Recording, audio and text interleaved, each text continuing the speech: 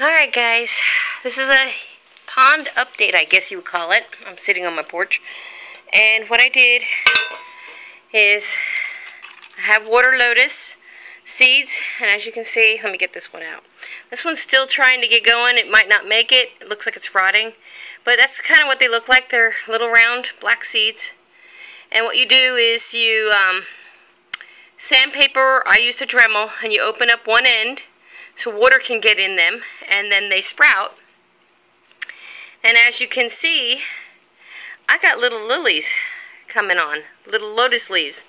So what I have to do is, my container is no longer tall enough, but these are now long enough that I'm going to transfer them into sand. And I have a gravel up in that container right there. I have gravel, so I'm going to put some gravel on top, and I'm going to plant these and actually put them in the pond today. So I'm going to wet this sand so it's nice and wet, so I'm not shocking them by putting them into a container that is bone dry. I'm going to wet the sand, I'm going to put the gravel on, then I'm just going to shove them down in, make sure they're secure. Then with the wet sand, this should have enough weight to get them into the pond. My pickerel is still blooming. There's Cody, of course, in the film. But I still got lots of flowers. If anything, I have more than the last time I did a film. I have not fed the fish yet. So what I'm going to do is get these potted up, get them in the pond, and then I'll bring you that update and show you another fish feeding. It's one of my favorite parts of the day. Every morning I come out and I make sure I check on them and I feed them. And if it's not too hot, I'll even try and sit outside. It's already past 80 degrees. And it's not even 10 o'clock in the morning yet. So, it's going to be a hot one today. No rain for over a week now. We really could use some rain because you're going to see the water level of the pools dropping. But I'm not too concerned about that. And the reason being is we're not running a pump. If we were running a pump, we'd have to be adding water and adding water and adding water. That's not something I'm willing to do because it costs money unless I use my rain catch. And my rain catch is really for watering my gardens. So if we hit a drought, that rain catch could be my lifesaver for keeping my crops growing. So I'm going to get these done, get them in, because I have a load of mulch due here, hopefully any minute. I'm waiting.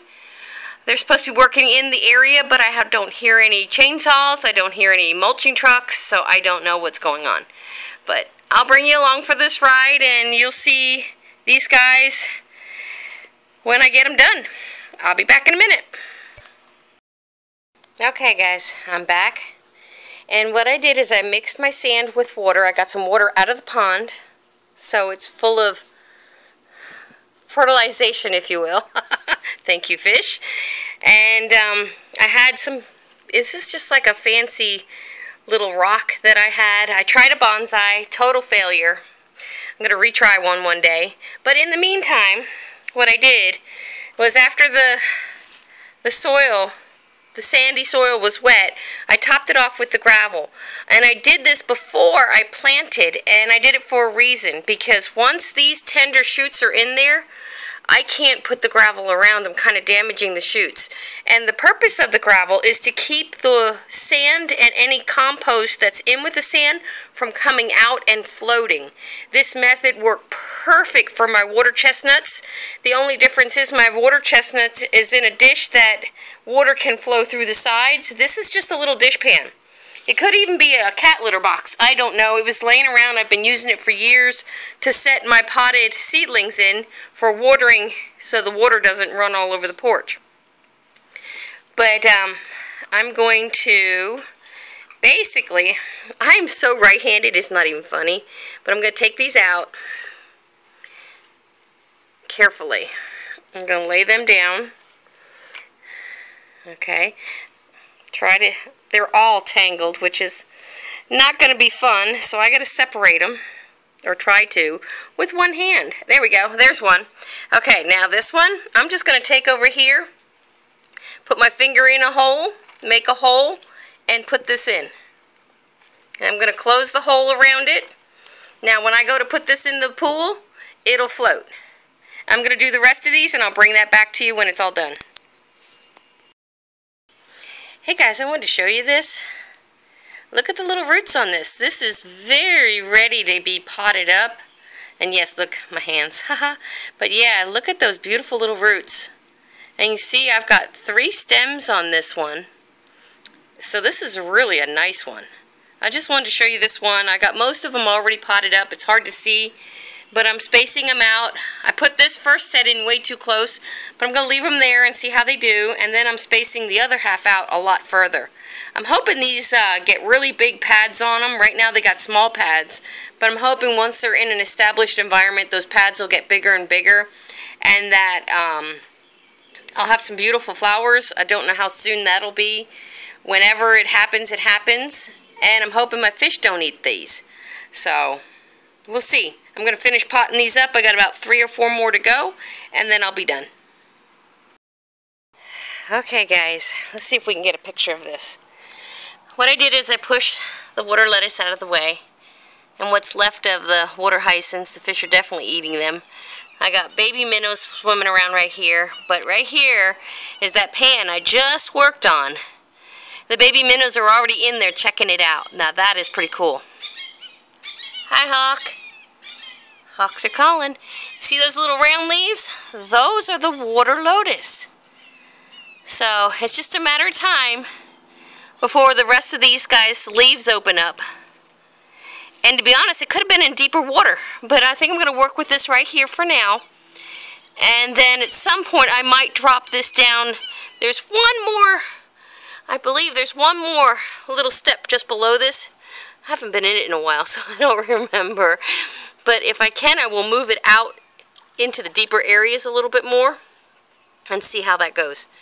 But this is definitely something we'll be following. This is the water lotus.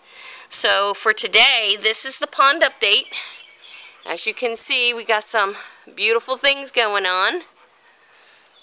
Lots of flowers. I even got a purple one down at the other end now. My granddaughter has started swimming in this pool.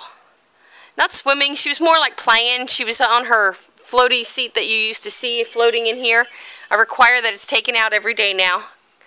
And she floated in here. The big guy, Cody over there, he was swimming in here with her. And it was fine. Neither one of them had an odor when they came out. Nobody smelled like fish or fish poop or nothing nasty. It all worked out exactly the way they promoted it on the different pond conversions that I've seen. And the nice thing is, these fish are just fine. They're not scared. As you can see, they're right here in front of me right now. They're saying, "Where's our dinner?" I haven't fed them yet today. So we're getting ready to do a fish feeding. Alright. Don't know if you guys are interested in seeing me feed the fish all the time.